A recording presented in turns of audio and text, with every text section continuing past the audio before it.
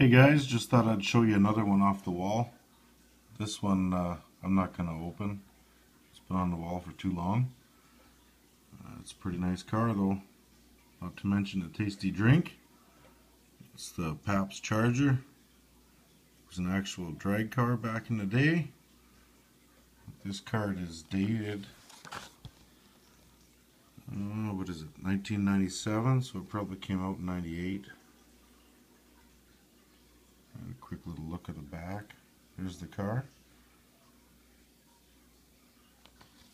It's pretty cool though. It's kind of hard to see it in there. There it is. It's a Platinum Edition. It's one of 10,000, which is a pretty high number anyway. It's got tread on the front tires and slicks on the back. It is a funny car, so it does open up. I don't know. Let me know if you guys want to see it opened up. Maybe I'll give it a crack. Anyway, just thought I'd share my cool Pabst car. Take care and have a good night.